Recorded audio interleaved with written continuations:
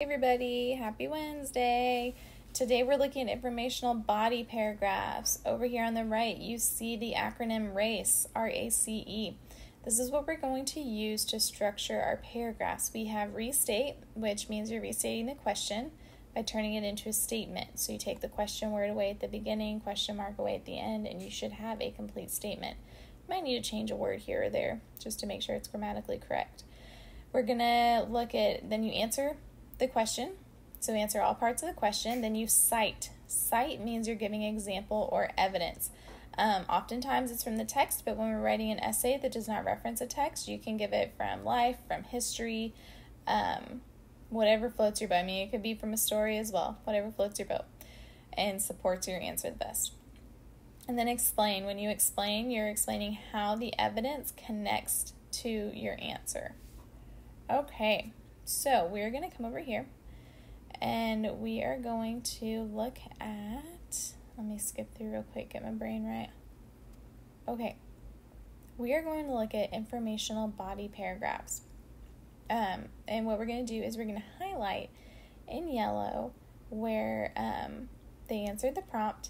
Then you're going to highlight in blue where they cited an example and highlight in green where they explained. So we'll do this first one together and you'll do the second one on your own. Body paragraph 1. Not giving up will raise your chances of having new experiences.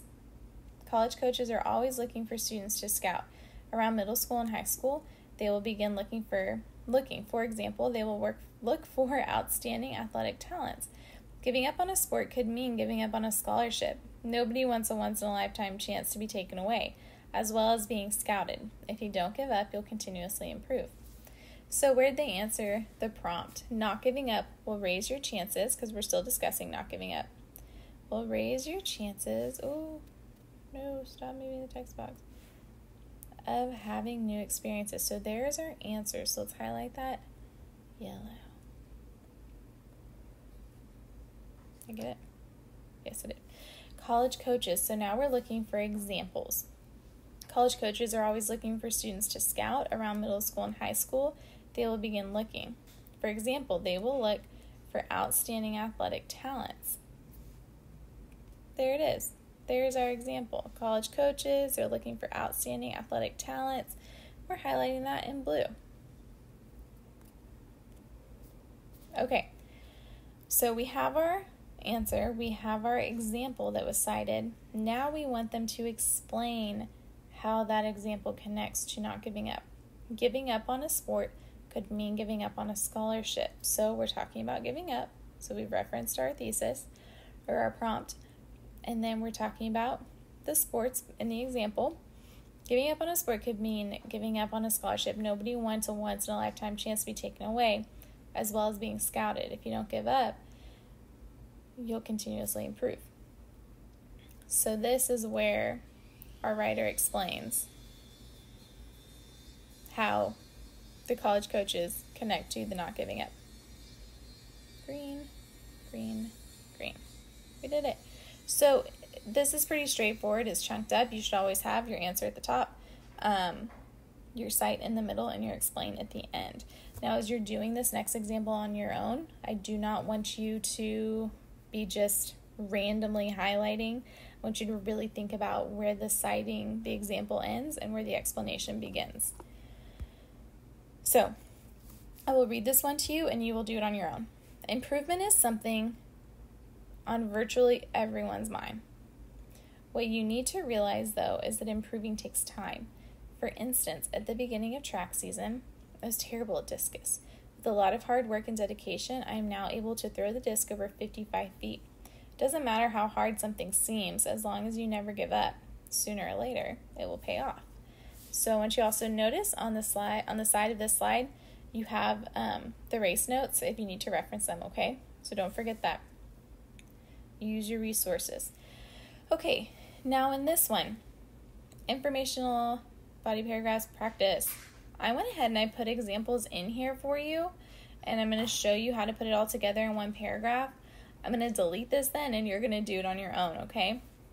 So you will be putting your own answers into this slide. So you're going to write a body paragraph for the following prompt.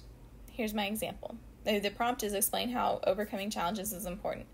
So it is important to overcome challenges because it helps us to grow and learn. Now I'm going to cite evidence from my life that supports that. When I was young, my dad passed away. My siblings, oh my goodness, look at that, y'all, I have a typo. My siblings and I had to figure out what our new roles in the family were. We had to work together to figure out this new life. Oh my, another typo. Without him. So that's my evidence that I'm citing. Now I'm going to explain how it connects back to my answer. We grow and learn through challenges because we have to learn new solutions to the problems we are faced with.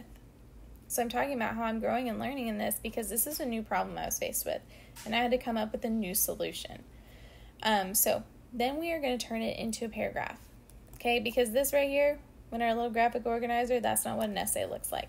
So if I put it all in one, I first would click tab because we always tab our first lines, and I write what I wrote here. Now sometimes you're going to have to alter what you wrote here, and sometimes your writing will be fine. The key is that you need to check and make sure that everything's grammatically correct. So it is important to overcome challenges because it helps us grow and learn, period. When I was young, my dad passed away. My siblings and I had to figure out what our new roles in the family were. We had to work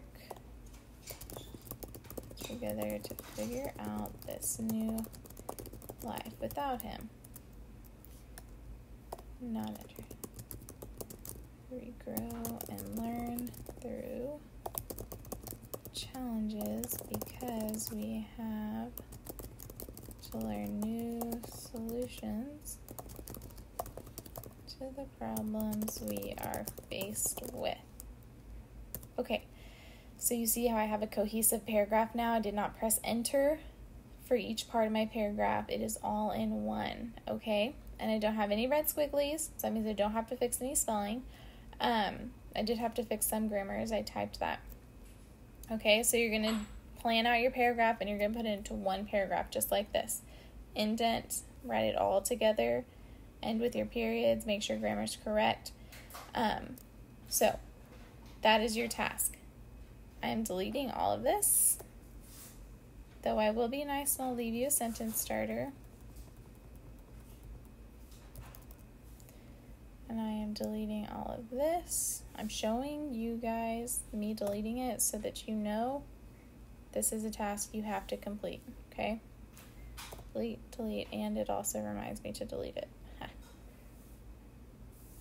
Okay, so now it's empty. It is your job to restate your answer, cite evidence to back it up, and explain it, okay? Obviously you're watching this video, but I will remind you guys in the Zoom, it's important for you to watch the video to see my example. Okay, at this point you were stopping, so quick refresher. We went over the race short answer.